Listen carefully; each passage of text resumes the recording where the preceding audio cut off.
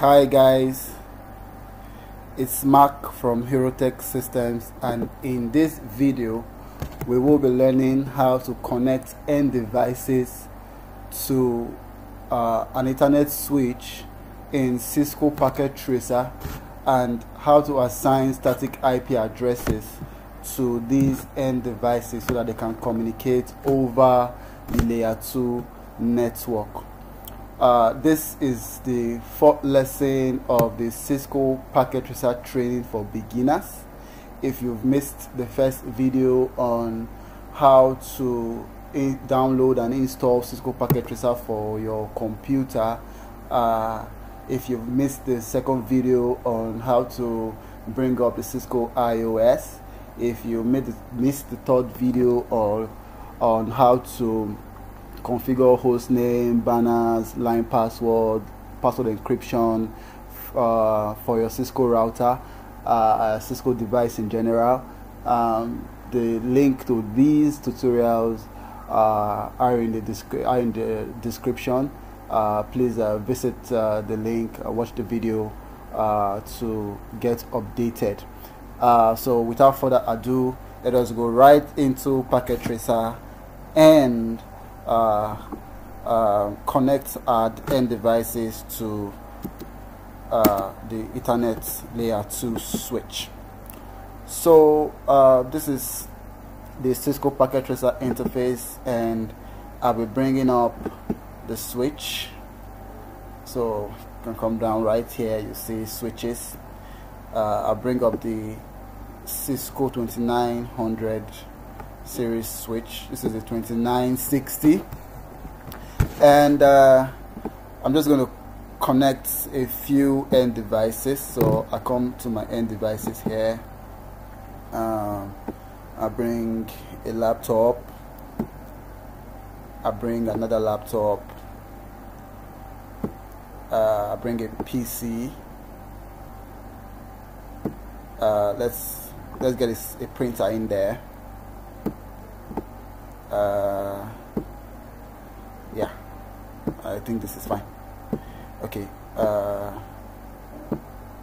Okay, let's take this guy. I want a server.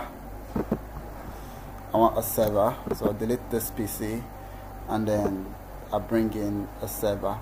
I don't want to add too many devices because I'm going to be assigning static IP, which it's going to increase the typing task if I have too many devices, because I have to now manually go into each of them one by one to assign the IP address, which will take a lot of time. So I'm going to be using the copper straight through cable. To learn more about cabling types, media types in general, if you are new to networking, you want to learn networking technologies, I've written a guide that explains these technologies in a summarized fashion. The link to that guide is in the description below. So I'm just going to connect to the Ethernet ports of the switch. So I click, and then I click the device, I click on the cable, click on the device, and come to the fast Ethernet ports here, and then click on this one as well on the switch, and then locate an Ethernet port and connect it to it. So I'll do this for the others.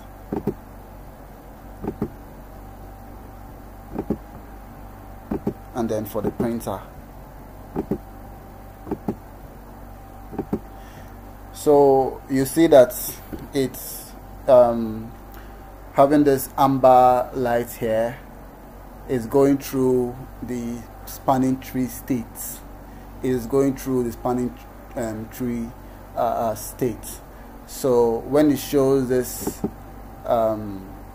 triangle, green triangle, it shows you that the port is up and is ready for communication.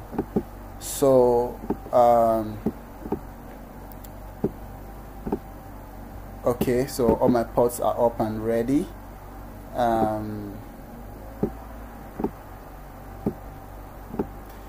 Okay, so I'm going to go into the devices now to configure the IP addresses. Now for the devices to communicate, they all have to be in so you come to this desktop tab here. Let me how I got here. So I click on the laptop. I want to assign this an IP address, and I'll come to IP configuration. So I click on it. It's already on static IP, so I'm just going to give it a 10.10.0.0.0.2 with a slash notation of 8. I talked about IP addressing in the first video where I did a point-to-point topology. The link to that is also in the description. So 10.0.0.3, okay, 255/8, 255.0.0 as the mask. For the server, I gave it 10.0.0.4, the same thing. For this printer, okay, so I'm going to set the IP address, set to static here. So I'm going to set, yes, so I click on this fast Ethernet port, that's the Ethernet port, and I will set, this is IP configuration. So how did I get here? I was here, I was on global settings, but I come to interface and click on fast Ethernet 0 to get the IP configuration. So 10.0.0.6, so 55.0.0.0. So can do that. So all my devices have been assigned an IP address. Now for devices to communicate on the network, they need to be assigned an IP address. I stated this in my first video, and it's not just enough to assign them an IP address. They have to be assigned an IP address in the same subnet. So if you look at this, if I hover around, you will see that all of them have been assigned an IP address. They've all been assigned an IP address in, okay, this is not going to, okay, let's see.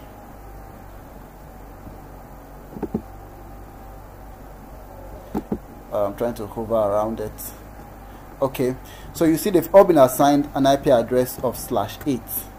So if I come here and do this /8, which is the CIDRO value for the subnet mask of 255.0.0.0.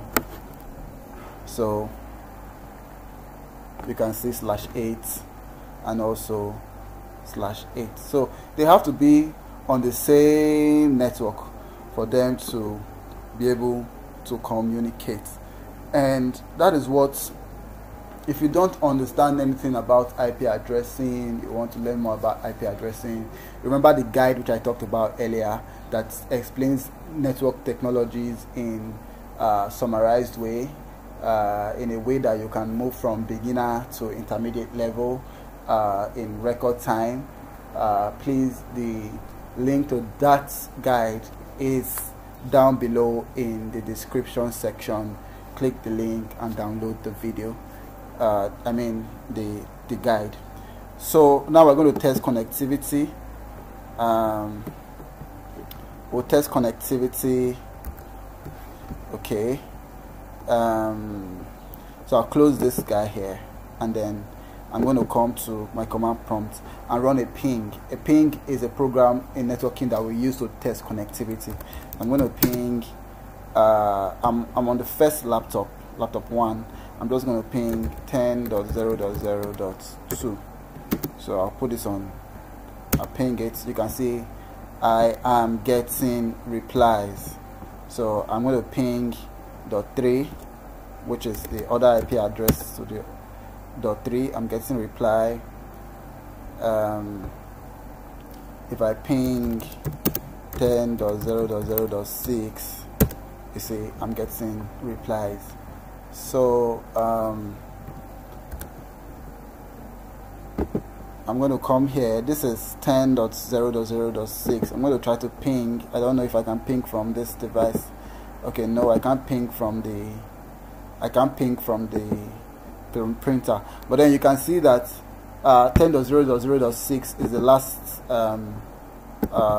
address which I pinged, and I'm getting reply from the printer. So if I ping from, can I ping from the server? Let's see. Okay, yes, I can get to the prompt of the server and ping the first laptop, which is 10.0.0. Is it 1 or 2? I can't remember. I think it's 2. I gave it 2. Yes. So you see why I am not getting replies, because 10.0.0.1 is not assigned to any of these hosts. So I'm just to cancel. I'm just going to use Ctrl Z.